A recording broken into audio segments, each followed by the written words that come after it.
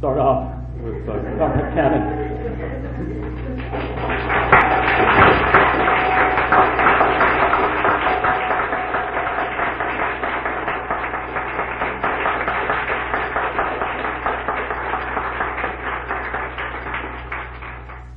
He should have said, "I'll answer if I can."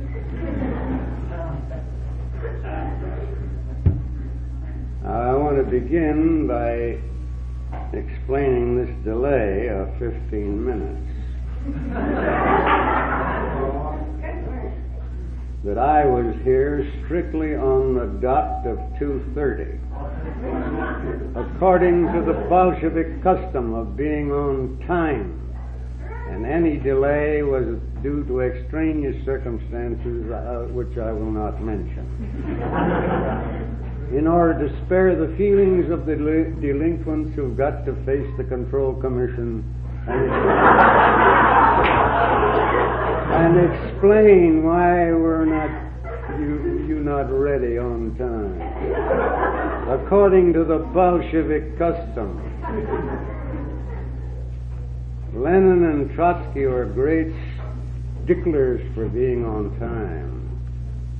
I had a chance to observe that personally in my visits to Trotsky with the delegations several times in Mexico City, when he used to have sessions something like this with the delegation from New York and Minneapolis, and all the guards and other comrades doing technical work were invited. When the hour came to begin the seminar, Trotsky would get up and ostentatiously lock the door if anybody was absent, so that when they come they would have to knock and be reprimanded for being late. Bolshevism, in a way, is a synonym for efficiency and timeliness. They were on time for the revolution in 1917. Lenin once said, "A man who doesn't know how to show up on time is like a fella who comes late for a wedding and finds a funeral in progress and goes around wishing everybody present many happy returns of the day."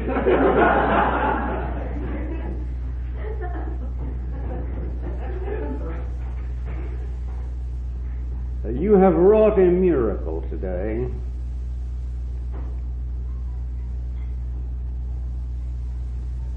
I made my first soapbox speech on the corner of 6th and Main Street in Kansas City 61 years ago. I had a little stage fright and nervousness before I started, but after the first few minutes I got over it, and from that time to this, according to my calculation, I've made about 15,000 speeches, and I have never had a trace of stage fright in any one of them until today.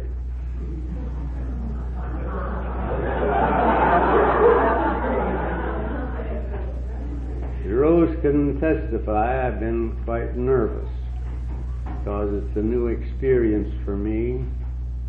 This is the first seminar that I ever presided over or ever attended, as a matter of fact. The only time I went to college was like the thief who said, "Sure, I've been to college. I ran across a campus 2 jumps ahead of the sheriff."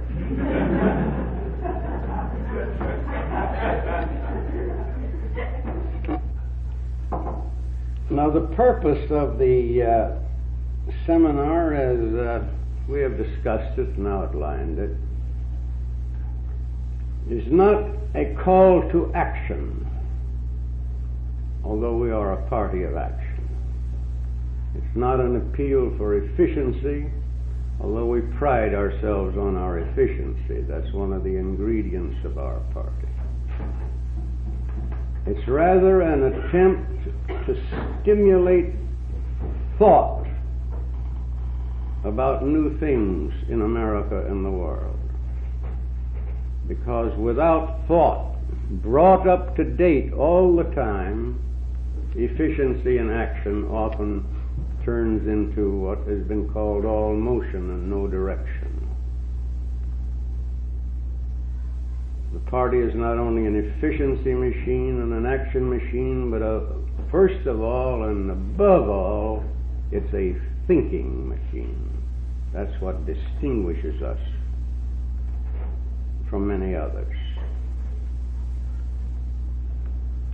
I thought the good way to begin on the general subject of what it means to be a young socialist today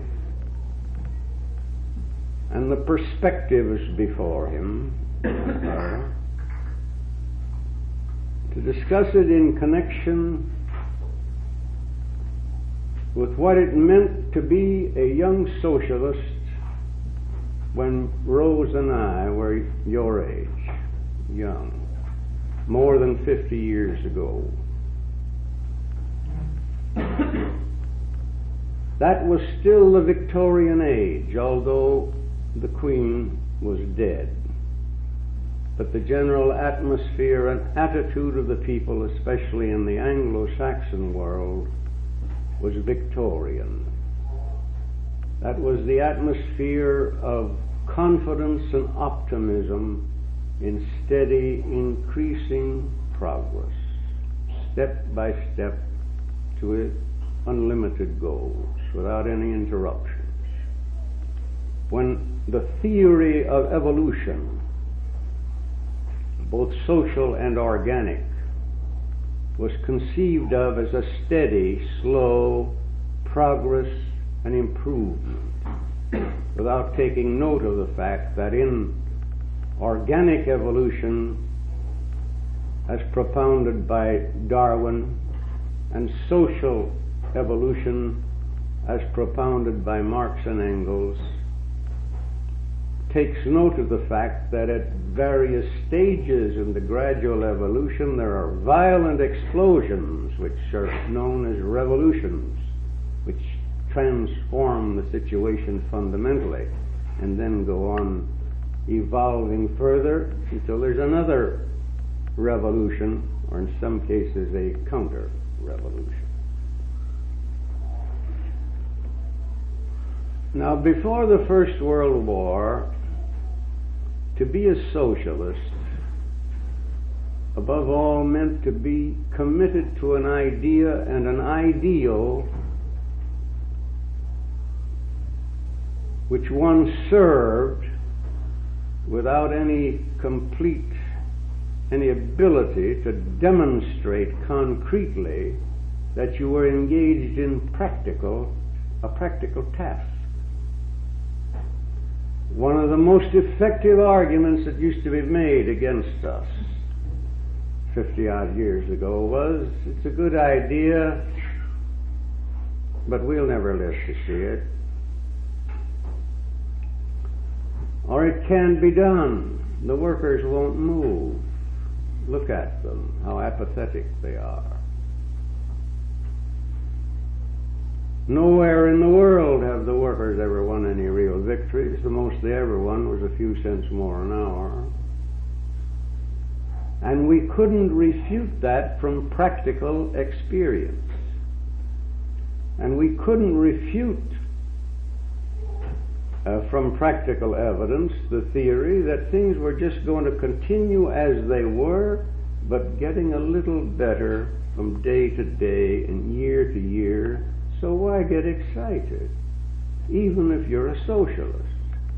You go to a meeting like a religious person goes to Sunday school once a week, and the rest of the week you devote to practical affairs and prepare for the future, to raise a family and look forward to grandchildren and great-grandchildren who eventually someday or other will live in a socialist society.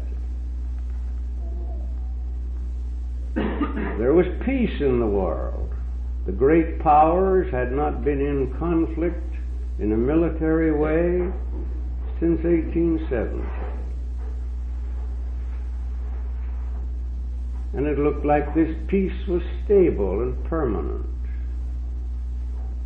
And then into this idyllic picture of slow, steady progress came the thunderbolts of the First World War. 1914, exactly 50 years ago this week. And then Rosa Luxemburg reminded people that we have always said, when we said socialism is inevitable, we always coupled it with the assertion socialism or barbarism is the perspective of the human race. And this world war is barbarism. Where the old slogan, workers of the world unite, has been transformed into socialist and union workers in different countries murdering each other in the service of the masters. And the First World War took a toll of between 10 and 20 million dead, and innumerable wounded and starved and deprived in various ways. And after the First World War, then we had the terrible Depression. And then we had the Second World War, which cost between 20 and 40 million human lives and innumerable casualties, wounded in various ways. And then we had the horror of 6 million people, men, women, and children, in Germany and Poland and other Nazi-occupied places being murdered in gas chambers. And we had the unspeakable horror of Stalin's slave labor camps. And we had the unmentionable crime of a whole city full of people in Hiroshima and in Nagasaki destroyed with a single moment with the first atomic bomb.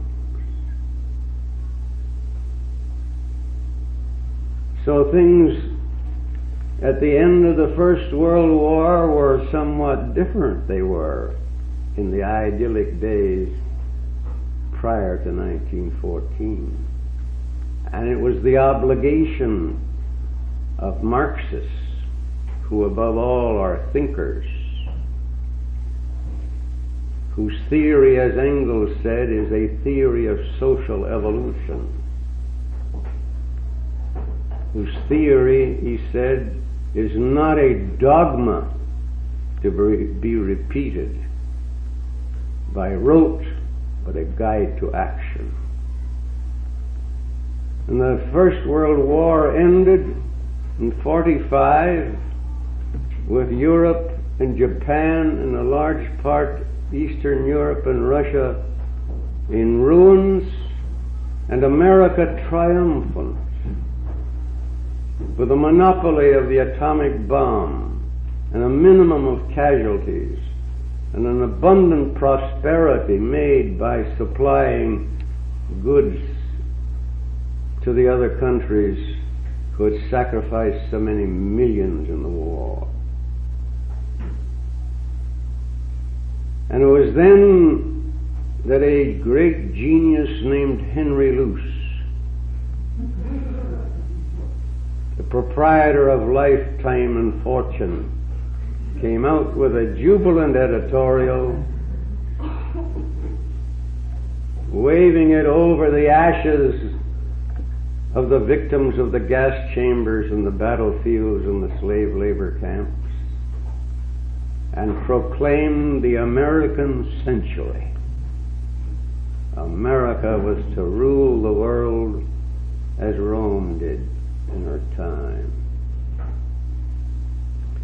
But what does it look like today? I have a grandson,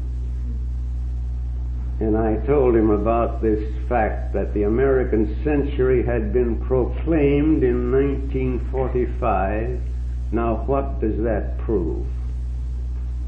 And he, with a sense of humor and being a good straight man, said, I don't know, what does it prove?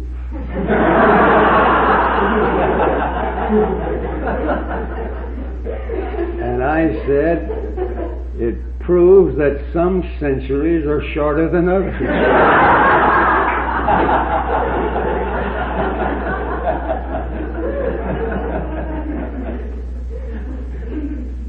But 1945 seems ions and ions away. What's happened since 1945 is what we, as Marxists, students of social reality, which does not remain constant but changes, have to do our thinking about. Marx, in his introduction to the first volume of Capital, said what he had undertaken to prove by his exhaustive examinations in his writings was that human society is not a solid crystal, but an organism subject to change and constantly changing. And our task in the present hour and in the days that lie ahead is to assess what has changed since 1945 and adjust our thinking and consequently our perspective accordingly. Since 1945, prostrate Europe has risen again, first with American help in order to dispose of their surplus capital, and as a protection against the Soviet Union, which incidentally and most inconsiderately in the meantime had developed the atomic bomb of their own and destroyed the American monopoly. That's point one. America no longer has the monopoly of atomic weapons or of rockets, and it's very doubtful, if we are to judge by the demonstrations that have taken place in space, whether we have as accurate and deadly rockets as the Soviet Union had. Europe has grown from a colony, a dependent colony of the United States, to a great industrial power, more or less united in the European economic community, and a bitter competitor of the United States in the world market. Japan has risen from the ashes to become a competitor in the world market. The Soviet Union and the Eastern European countries associated with it have also enormously increased their productive capacity. And then, out of a clear sky, as far as the blind were concerned, came the Chinese Revolution, in which 600 to 700 million people not only chased the American satrap Chiang Kai-shek off the mainland and brought about a complete social revolution in China, but also at the same time closed China to the world capitalist market, as Russia and Eastern Europe had already been closed.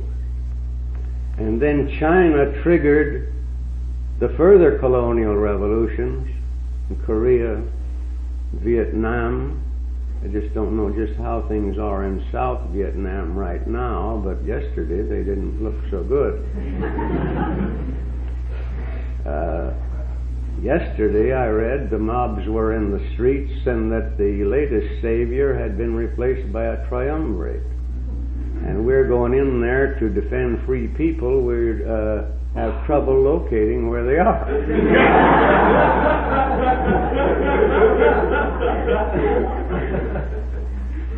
The South Vietnamese think They must be somewhere else. They're certainly not in Saigon, because they're storming the headquarters of the custodians of their freedom.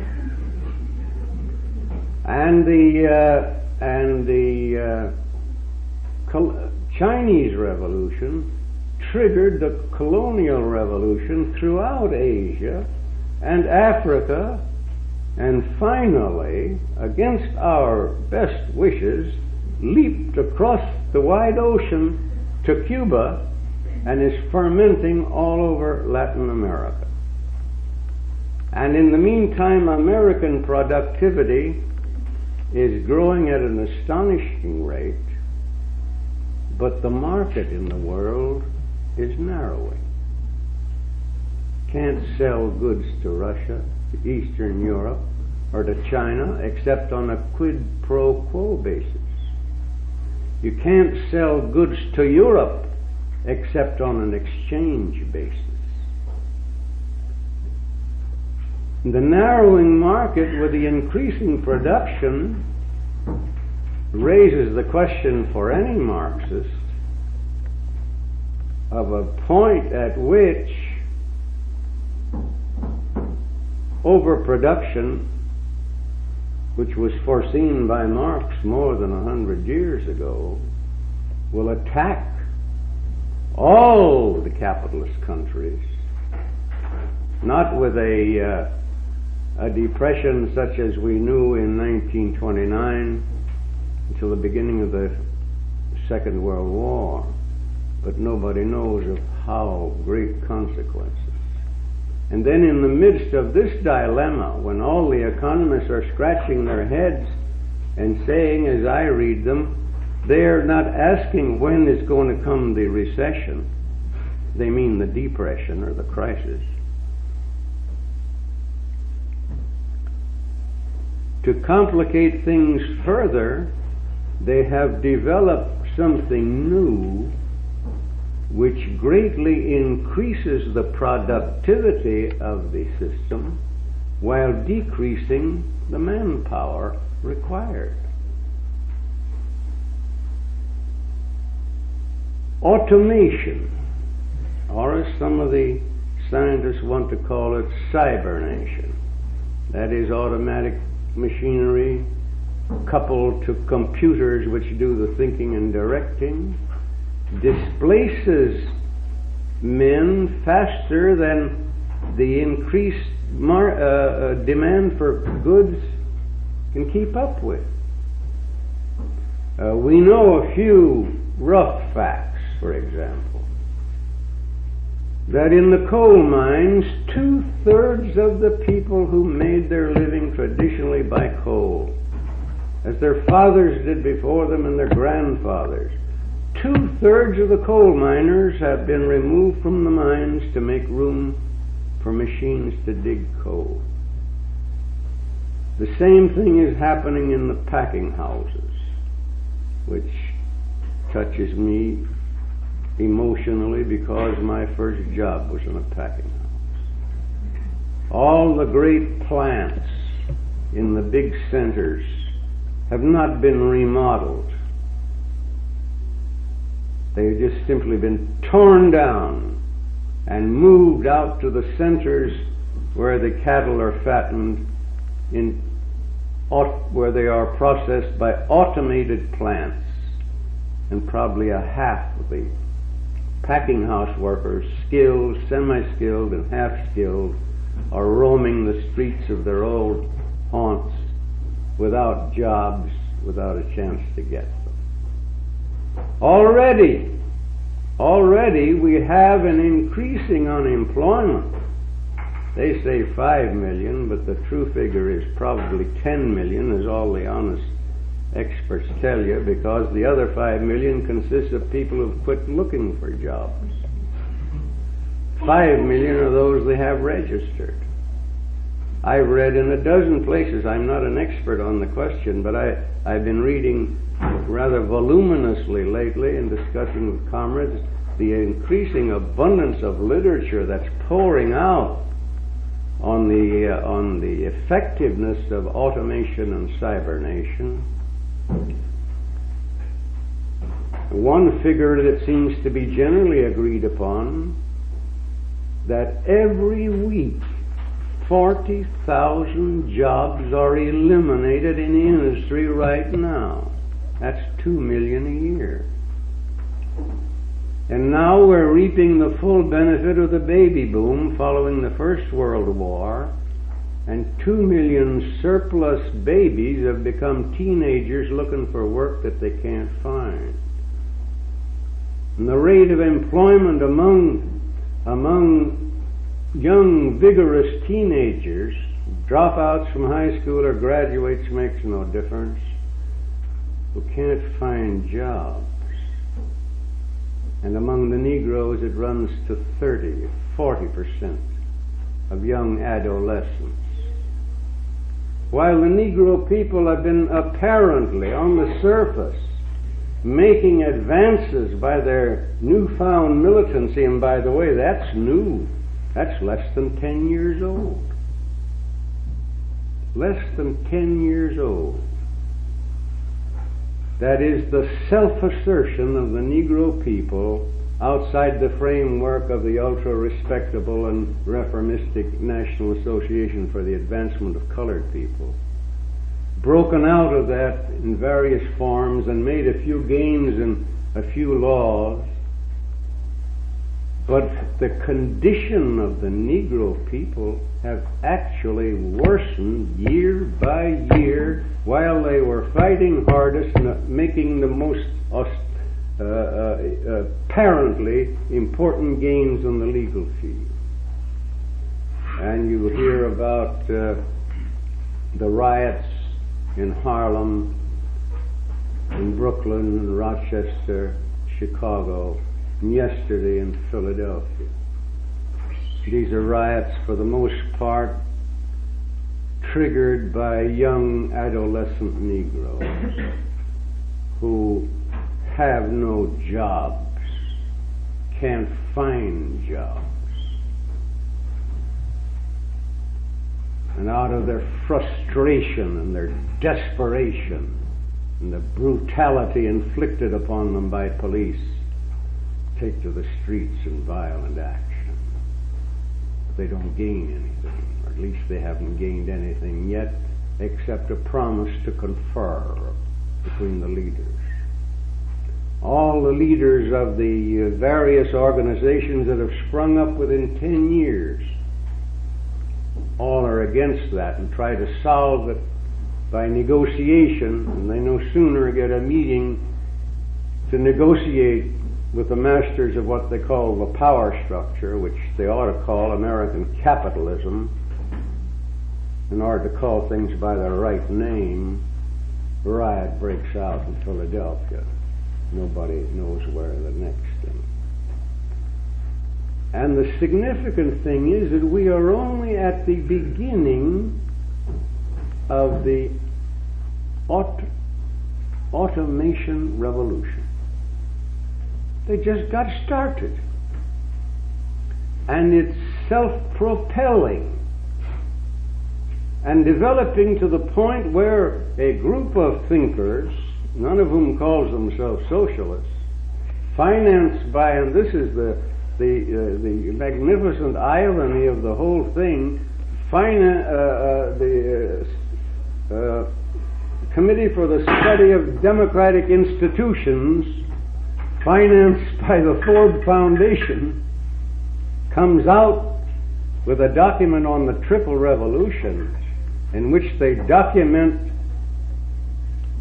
the strides already made by cybernation and extrapolate from that, as thinkers should, to distinguish the trend into the future, and they come to the conclusion that there's no possibility, not merely of assimilating the present 10 million unemployed, not to speak of the 15 million elderly people who are poor, living on the ragged edge of nothing, but that there will be so many millions more that they will have, if they want to keep their system going, they're going to have to abandon the whole idea of wages for work performed because there will not be sufficient work.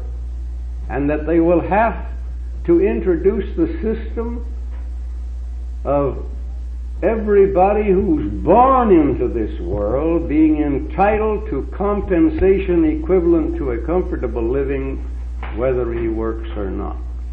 And this is the document that's been laid on the table for the consideration of the Marxists, who, I'm sorry to say, didn't think of it first. But I would be sorrier still to say if that some Marxists, because the original thinking began from other sources, were not flexible and subtle and intelligent enough to seize upon the evidence provided by them and make our own extrapolations as to what the perspective is. Now, the perspective as I see it is that this can't go on, because it is not only the cybernation or automation revolution is not merely taking place in the United States, it's already well underway in Europe and Japan and the Soviet Union.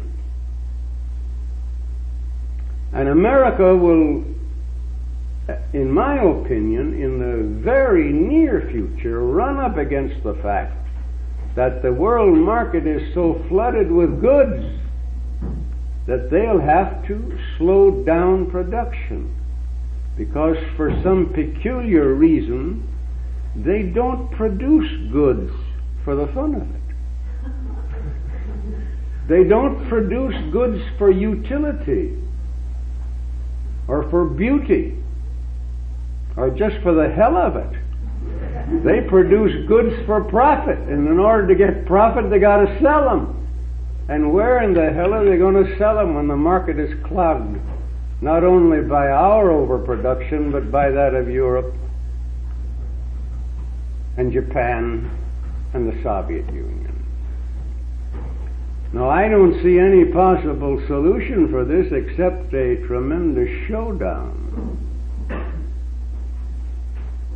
and a modification of the early formula of the socialists of the post-Marxist time, who said socialism or barbarism. Because there has been another revolution taking place alongside the automation revolution, and that's the revolution in weaponry, as the ad hoc committee calls it. That's the development of atomic, nuclear, hydrogen bombs, and the means to deliver them any place on earth, until you hear the proud boast of the representatives of the military and the government that we already have enough nuclear bombs and the means to deliver them any place on earth. We already have enough to kill every man, woman, and child 4 or 5 times over. That's what they call overkill. And then there's the sobering second statement: the Soviet Union's got a lot of these bombs too. And when they talk about a confrontation with the Soviet Union, they say, as if they were discussing a game of chess. I heard McNamara say, and I heard Kennedy say it before them. They said, we have the means to destroy the Soviet Union and China, but they have the means to kill 100 million Americans at the same time within the first hour. Only the first strike. And I think when they say 100 million, they mean 200 million. There exists not only the possibility, but the danger. As long as American imperialism has its its command of this capacity to destroy the human race, whether by direct firepower, firestorms, or by subsequent fallout of strontium-90, while they have all that, there is no security whatever in this world. And here I would like to make a slight correction of a remark made by the speaker last night, where he spoke of the colonial revolution, where is the center of the international revolution. I remarked to a seatmate, he should have said at the present moment, because the colonial revolution can't disarm the American imperialists. Neither can the Soviet Union. They can only deter them.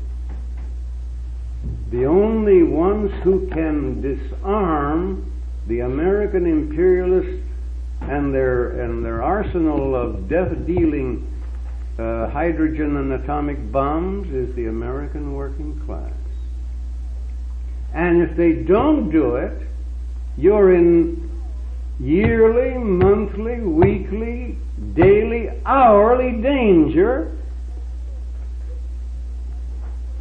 Not only you, the whole world is in danger of an accident or an insane person in one of the submarines deciding it's time to put an end to all this foolishness and to defoliate some of these jungles with a couple of nuclear weapons, which will bring retaliation because there'd be no way of knowing who fired them or where they come from, and the world can be consumed in an atomic holocaust. Now, how long can this last?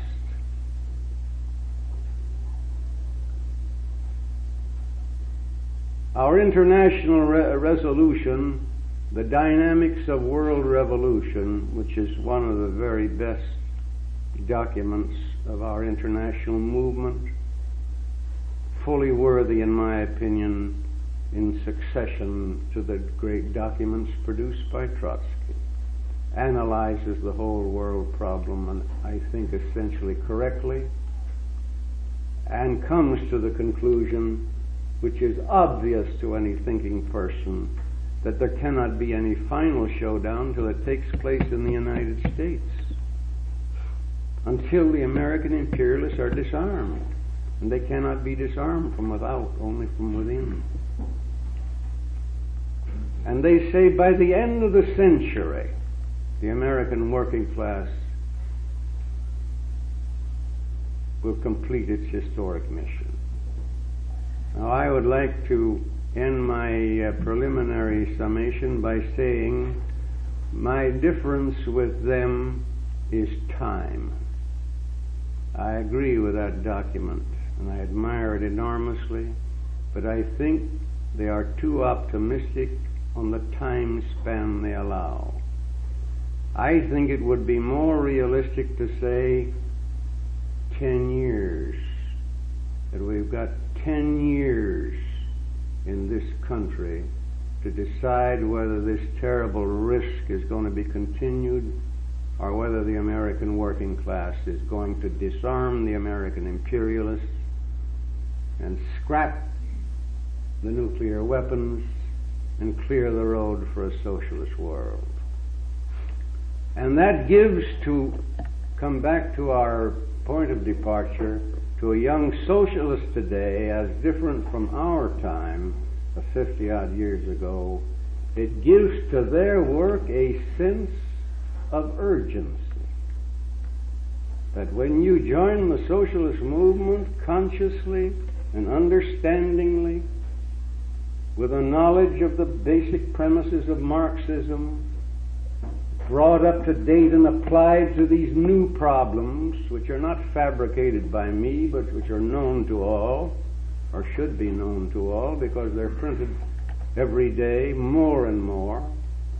Since I began to think and discuss this question a year ago with comrades in L.A., never a week goes by that we don't get some new information about some new advance of the tremendous potential of both of the of the destructiveness of the nuclear arsenal on the one side and the increased productivity of the automated machinery at the expense of human labor power on the other, that we have to come to the conclusion there's a shorter time.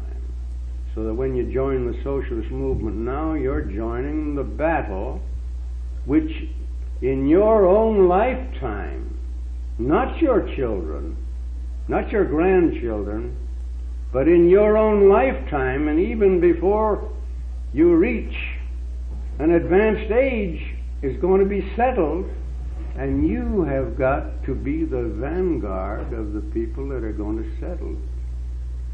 So that being a socialist becomes the central purpose of your life and your activity, and that everything you do counts. However little it may signify at the moment, whether it's to write a leaflet or distribute a leaflet, or to make a speech or attend a meeting, or take part in a demonstration, or, no less important and perhaps more important, gather occasionally in seminars or lectures to discuss and above all to think. And in thinking, a true Marxist does not discard any element of reality. And the essence of Marxist politics is not only to begin with reality as it is, but also as it has evolved from the past, and as it is evolving toward the future, and always looking to see what's new and what does it signify for us. So, the essence of my presentation is, let's have a consideration, a sort of a think session among ourselves. What's new? How is it related to the past? What are we going to do about it today? And what does it signify? One explanation. This is not to be confused with Jackie Gleason's coffee. This is cold tea provided for me by Rose. Questions and discussion?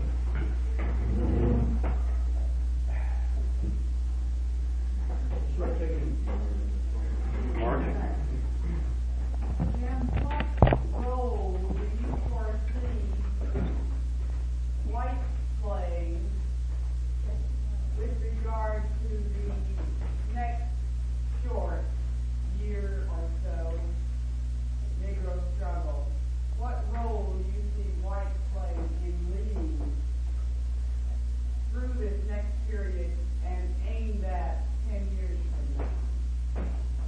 Your suggestion. You mean the white people? Well, now, my opinion is the most important thing that we can do for the Negro struggle is first to put it in this general perspective and see it as a part of the American Revolution and not something standing by itself separate. I think that's the first thing, to think about it as an element in the ferment making for an American revolution of the working class as a whole. Don't forget that the Negroes are practically all workers. They're a part of the working class. Secondly, to recognize the tremendous progressive aspect of the development among the Negroes for self-identification. They attempt to throw off the restricting leadership of the conservative organizations with white philanthropists and liberals calling the shots, and developing their own organizations and their own leadership, encouraging that in every way and recognizing its progressive nature. And the third thing is to remember that our task also is to work among the white workers in defense of the Negro cause, to beat down their prejudice and convince them that the Negro struggle is an ally of the general working class movement leading to the revolution. And they must learn to cooperate. And I foresee that the next stage of development will be the most advanced and militant workers forming their own organizations with their own selected leadership, and then coming to realize they can't do it all. I personally do not believe that's possible, and I think it is misleading the American Negroes to encourage them in the idea that 10% of the population, and you haven't got 10% because a tremendous percentage of the Negroes are not involved in the struggle, particularly the middle class, the petty bourgeois, and professional elements, can do it all alone.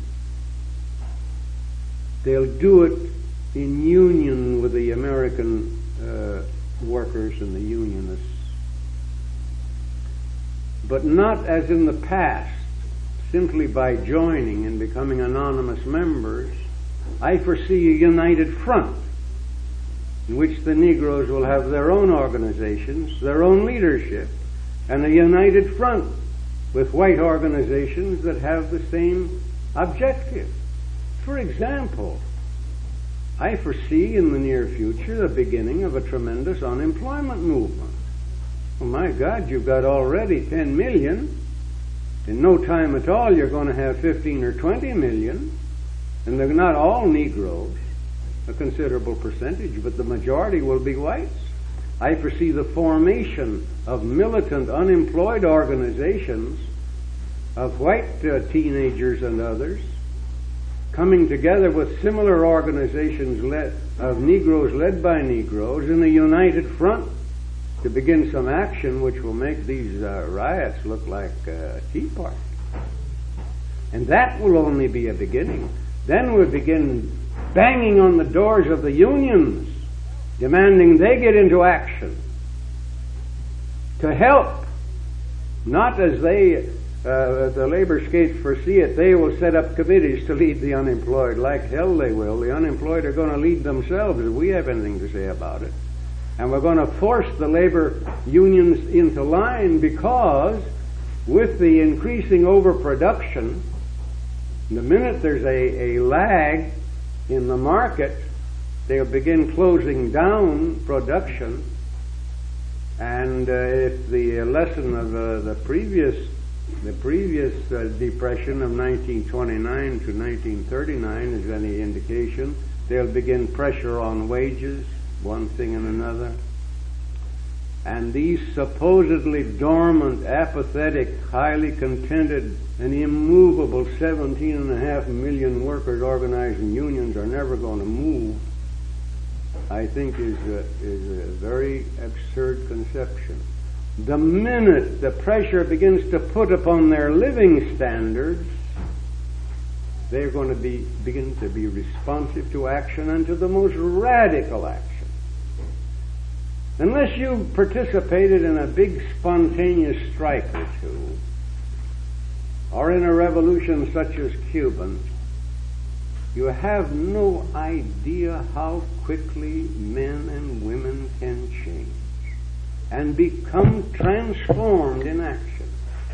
Everybody who writes from Cuba writes about the tremendous elan of people turning out by the million to celebrate the revolution. People who 10 years ago had their backs bowed, were completely apathetic. The revolution brought them to life. I've seen that happen in more strikes than one. They're just ordinary church-going workers who just went along taking the guff from day to day and year to year until something finally sparked. They cut wages once too often, or they got a little too tough in one department, and a group started a strike, and it spread. And you see those workers out on the streets, and you see the wobbly agitators who would be in there in no time at all on every freight train route leading to the city. And our strategy was to get them all in a big mass meeting first and give them a big rousing series of speeches about the necessity of fighting the whole damn system, not merely this boss of this company, but the workers themselves should rule the world. And you'd be surprised how they all responded as if they just heard a revelation. And don't cross off 17.5 million organized American workers. They're there. What they need is a little squeeze. And if you see any of them, give them my personal assurance the squeeze is coming.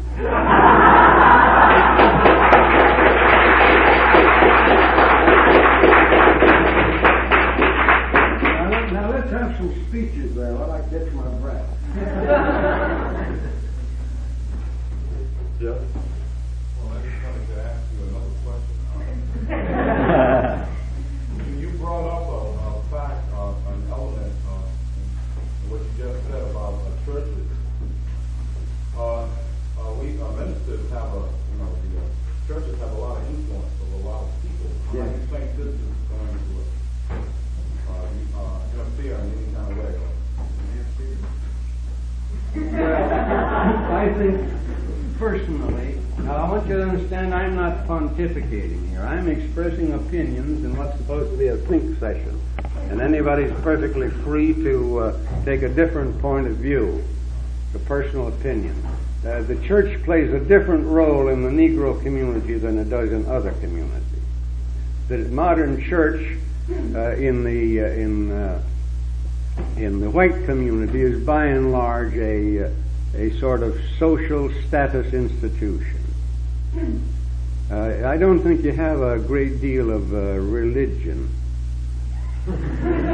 What you have is religiosity. People go to church because it's the proper thing to do. That's where you make contacts for business deals. It's a social center. The percentage of people that are worried about their souls, I personally think is not so great as it used to be. But even among the poor, who are more religious than the middle class and the well-to-do, even the people I was talking about in the strikes that I have known in the past, they were rank-and-file people who really took the church rather seriously, but people find a way of reconciling their religion to the necessities of their personal situation in the most remarkable manner.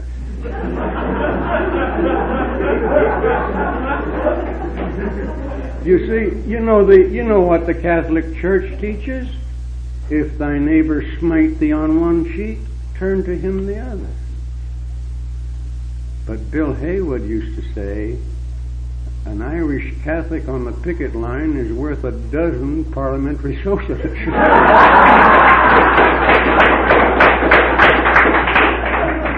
He forgets all about it until he's beat the hell out of as many scabs as he can handle, and then a month later he goes to confession and gets it all cleared up.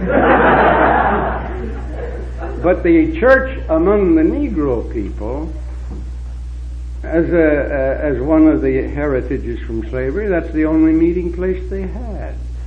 That's their social center. That's their life.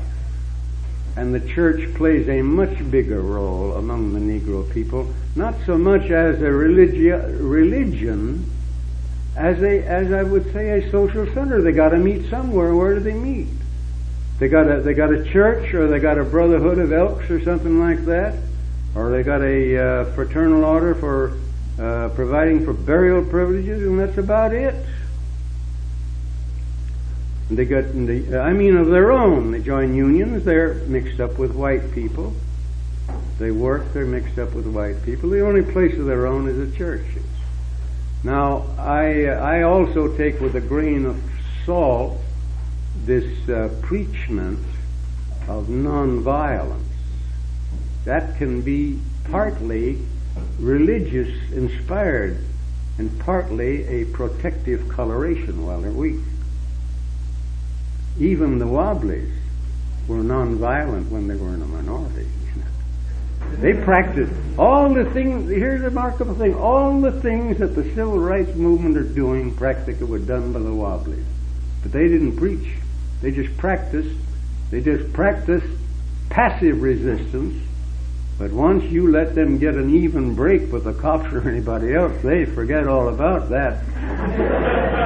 because it was not a part of their doctrine, it was the tactic. It was the tactic. Nonviolence as a tactic, and I'm glad to see, it's interesting to see how through various cracks and crevices, one way or another, changes and modern recognition makes its appearance. Take the difference between CORE and the NAACP. The CORE is more of an action organization than the NAACP, which doesn't take part in any actions if they can avoid it. When it gets really big enough, Roy Wilkins had to go to Birmingham to get himself arrested in order to call attention to his existence. But the job was done by the Southern Christian Leadership Conference, which is an action organization with a facade, whether real or protective coloration of nonviolence. But the SNCC goes a step further. They talk of nonviolence not as a principle but as a tactic, don't they? That's a step further. And you'll soon have developing among the Negro people, especially among the youth, a more deliberate policy. Be nonviolent while you're in a majority, but when you get a chance, put in a few licks, that'll help. Jamie? Jim, I'd like to ask, how will it be possible for us in the near future to influence the existing black nationalist groups or the black nationalist vanguard to our politics from our relatively isolated position? Well, it won't be easy, but you print in your paper. You print in your paper your analysis, your thinking, not merely reporting, not merely supporting.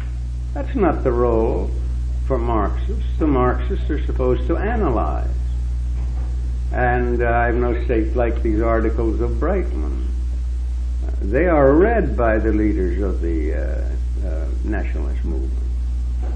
I personally don't like that word nationalist. I think it's more of a convenience than anything else. I consider the so-called nationalist movement, it's a struggle for self-identification. They're not going to go to Africa like the Garveyites propose. And they're not going to ask for a few million acres of desert to be turned over to them to exploit. They're going to solve their problem where the only place they can solve it is right where they are, in the United States and in the great cities, and they got to do it in cooperation with militant white workers.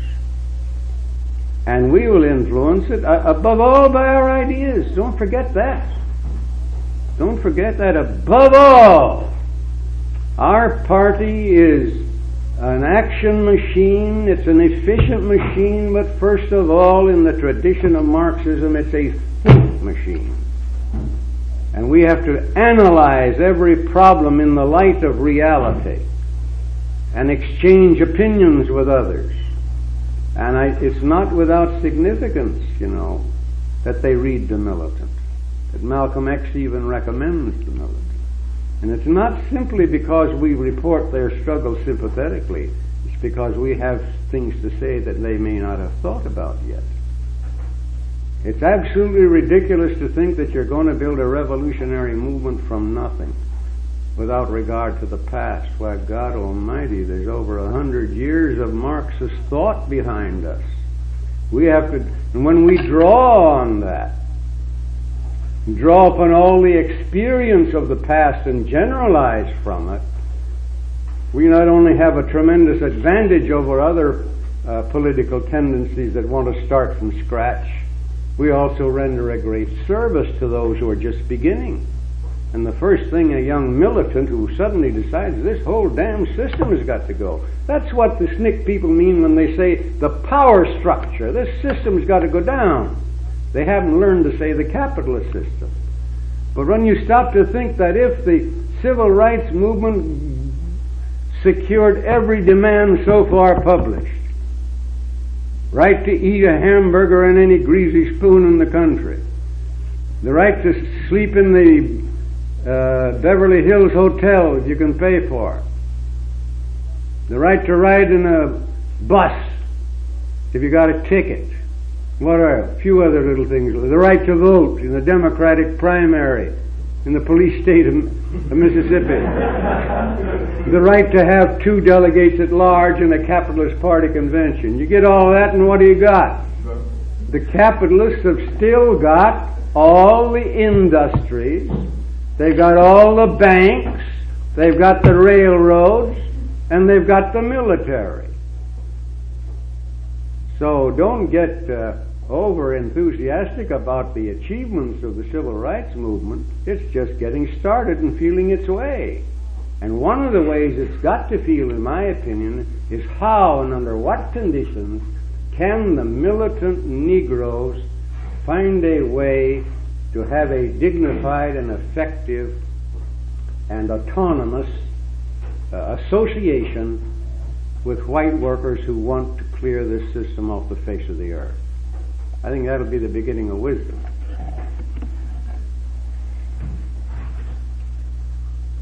Vince? I'd like to just I think there are some of us who consider ourselves black revolutionaries who are aware of the inadequacies of capitalism. But one of the questions that I raised last night, and I'd like to get your thinking on it, is the fact that many of us recognize that we would like to have something else other than capitalism in America. But we recognize, as you mentioned, the religious position of our people in the United States. We recognize that there are many, many black people who are not prepared at this time to accept a Marxian orientation to their problem, but who are revolutionaries and who are militant, and who want action. And I think with many of us, that the problem arises.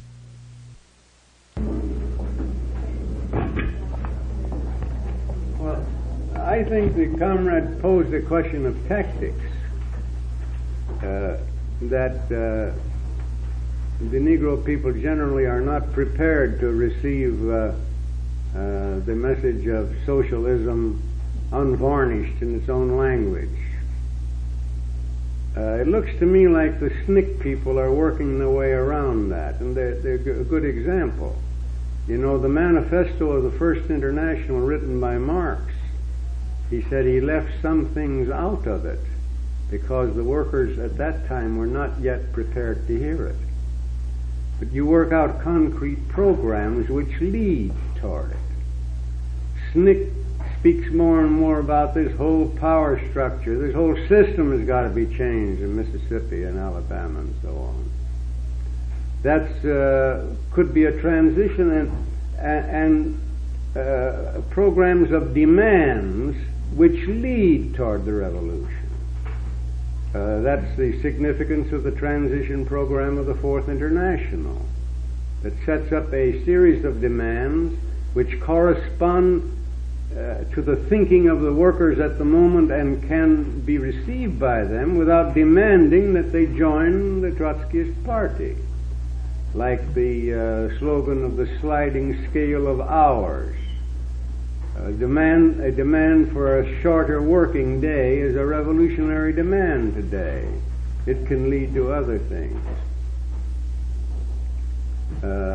Throughout the world, one of the central problems of the revolutionary Marxists is precisely that, working out transition demands which in themselves do not go beyond the possible acceptance of the workers at the moment, and yet inevitably lead toward a further clash, further collision.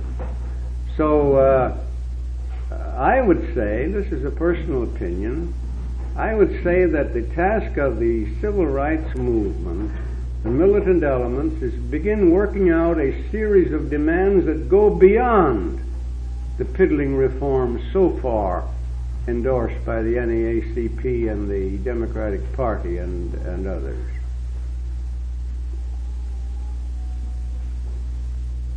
The people who wrote the Triple Revolution managed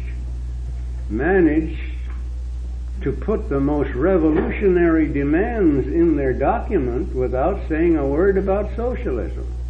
The demand that if you can't give people work, you've got to give them compensation. It's your responsibility. I believe if our party and the the unemployed Negroes would demand, you give us either work or give us compensation fit to live on. It's a just demand. They got money enough to do it. And it will find widespread acceptance among deprived people, and that'll lead to still stiffer demands, in my opinion. I personally am in favor of the demand of the document called the Triple Revolution, that everybody is entitled to work or compensation. And I don't mean dole or dribbles of welfare benefits that just keep you on the verge of starvation, but you're entitled to compensation to live as a human being in the present affluent society. And I would organize a big campaign around that. I think you'd find the Negroes responsive to that. They're entitled to it. They're human beings. There's plenty there. All you just count. Jesus Christ, General Motors alone made enough profits to keep half the country, half the people living comfortably for a year. It's not unreasonable. The thing is to break out of the format of just asking for piddling things. Begin to ask for more drastically. Demand either better places to live in or no rent until they're fixed. Well, they're approaching that with their rent strike and others. But if they got some assurance that this is a legitimate demand and that the white militants are going to support it to the hilt and are going to demand it for themselves, don't forget there's an awful lot of poor white people in this country too. They're not all in the affluent society, not by a long shot. There's plenty of ground for a united front. Now, while I'm at it, I want to pay a tribute to the Communist Party. The first time I've been able to do this for a long time. Going back to the central theme with which we begun, that we're here to think and to discuss, not to make any decisions, just to think and discuss and see if out of the thinking and the discussion and the questioning we can come to some conclusions which will help the party to be more effective in its action and its efficiency. The latest issue of Political Affairs, that's the so-called Theoretical Journal of the Communist Party, has an entire edition for August devoted to the subject of automation and social change. And every article in it is a comment on the document, The Triple Revolution. And the opening editorial shows a big swing around. When this was first came out, the Daily Worker printed it, and then it was followed up by a snippy sectarian article dismissing the whole business as utopian and so on. They've come to realize that there's more to it than that. And their editorial beginning has the heading, Automation is New. Now I think that's a very pregnant sentence. All of our thought about automation should be, automation is new, and it is introducing qualitative changes in the relation of the workers toward the productive process. And from that we certainly got to draw some political conclusions. In my lectures 12 years ago in Los Angeles on the America's Road to Socialism, in the latter part of the book speaking about the socialist society, I predicted that there would be continuing improvement in the productive process. And I used the expression I had forgotten about till it was called to my attention the other day, that a new industrial, technological, scientific revolution will speed up the process of reducing the hours of labor time necessary for a man to produce all he needs in his lifetime, until the idea of an 8-hour day or even a 4-hour day will become an absurdity. There's nothing for him to do.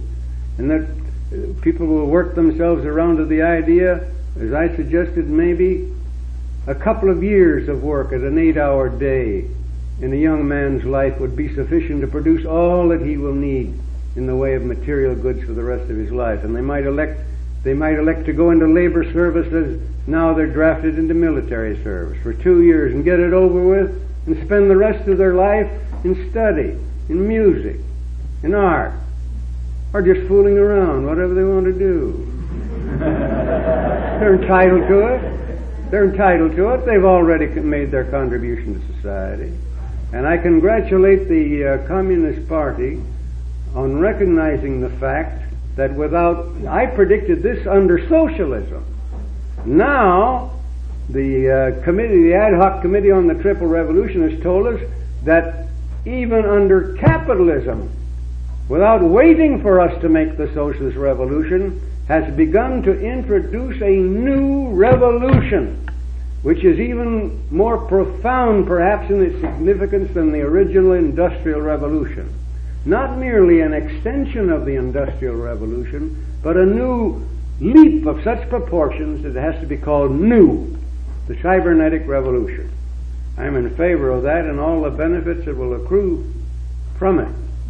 And I'm still more in favor of all our party comrades thinking about that and helping the party work out a program of demands and activities adjusted to the automation revolution. I think that's enough, isn't it? Unless somebody wants to make a speech. Yeah, if some comrades want to speak. Go ahead. Bill?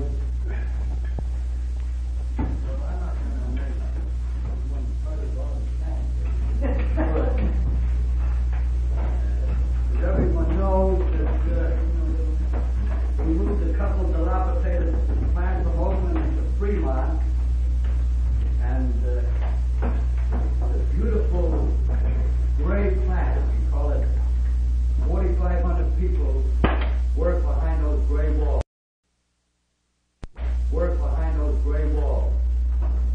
And you walk in, it's automated.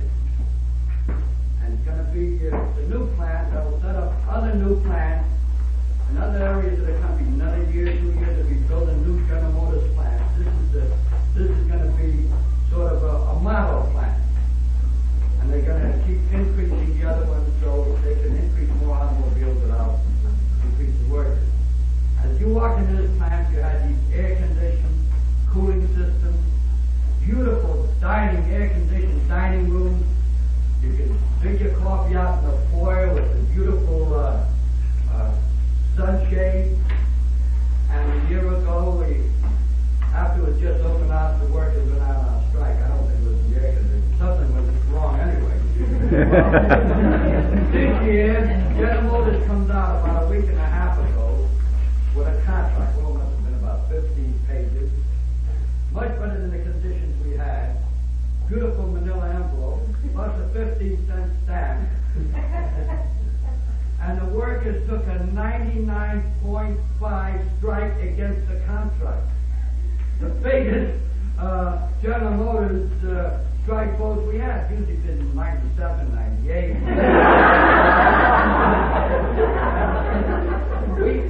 Though we were in a model changeover, we had 1,000 men laid off. That meant we had 2,589 people working. And out of that 2,589, there was 29 no's and 2,560 votes for yes.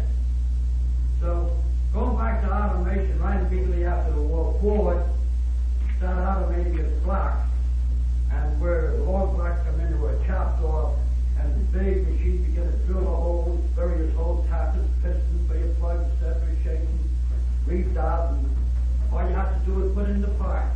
Laid off quite a few hundred workers. Well, it continued to grow, and automobiles began to bounce by the millions, without increasing not much to the auto industry as work power goes. Now, in this new plant, the workers it wasn't the idea. They were fighting two things. Security, job security, plus speed up. These are the two main issues. Worry about the new machines coming in. This is the model plant. And General Motors talking about 10 million cars a year without increasing the manpower. Now they're going to think of building these bodies welded as American Motors is doing. But they've got something bigger than cybernation. They have it already on the draft board, that they can build a whole automobile with a handful of people that'll make the mining industry look like peanuts. No, we're not joking. And this is what the workers are afraid of. So if the atom bomb doesn't get us, it's either going to be the speed up General Motors. Either General Motors and other industries which continue this automation, cybernation, and what. Either the speed up will kill us, or this new cybernation deal.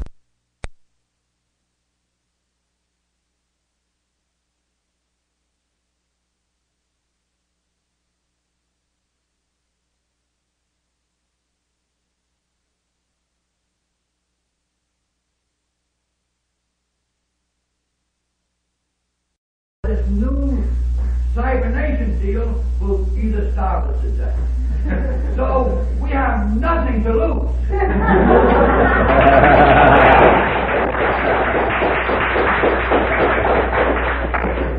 And when we talk about mass unemployment, this is going to be winnable.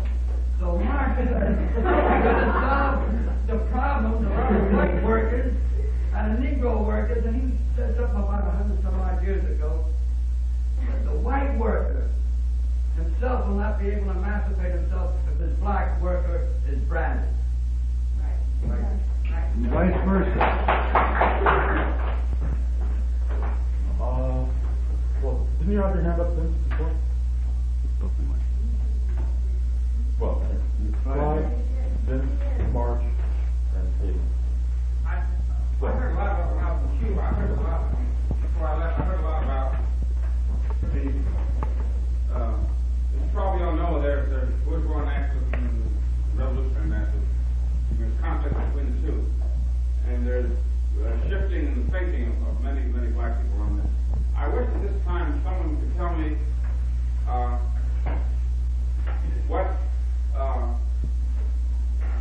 the Trotskyist movement or Trotskyist or Social Purpose Party, how they view the Cuban Revolution, the revolution in China, and what is the difference between a Trotskyist and a Protestant. I wish someone here could, I've heard a lot about it, but someone here could capture it for me.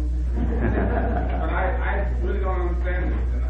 And someone here who is erudite could help me out of this. I appreciate it very much. Yeah, let's we take that under another head sometime. We got a new recruit now with that kind of question. We can have Louis. Yeah. We can schedule another seminar just on that during the week. Yeah, I prefer that. Have somebody to speak to him privately, or we can take it up during the week at camp committee. We'll take it up at camp committee. We'll schedule a seminar. Clyde.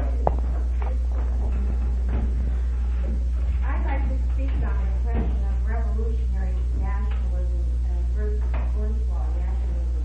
I'm glad to hear Vince pose it in this way because this indicates that nationalists themselves recognize that this process of differentiation is taking place, and I would like to add that to the list of things that are new.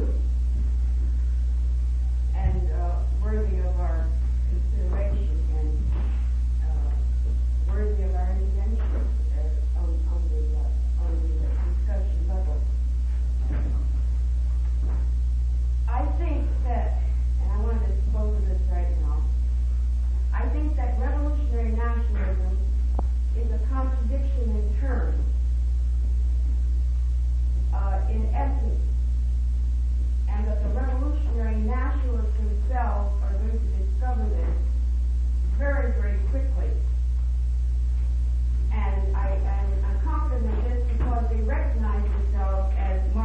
Marxist-Leninists. And I would like to emphasize the necessity, or at least pose as a possibility, that black nationalists, especially, I hope you don't take offense if I call you congressmen. We'll take it as his personal responsibility to encourage other black nationalist leaders, black revolutionary nationalist leaders, to consider their role as leaders of a total revolution, and particularly the American Revolution. Now, I think that's leaping over a stage, but Marxist-Leninists have to do this in their minds in order to play the kind of role not only for the Black Revolution, but the American Revolution, which really means the world revolution. And I'm delighted to hear that black nationalists in response to the Cuban Revolution has moved so rapidly to this point. It augurs well for the American Revolution.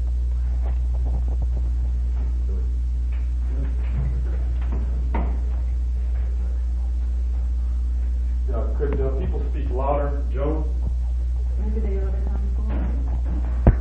I can pick it up if you speak fairly loudly. Did you get mine all right? I got everything except when you turn. I got everything. Except when you turned over in that direction.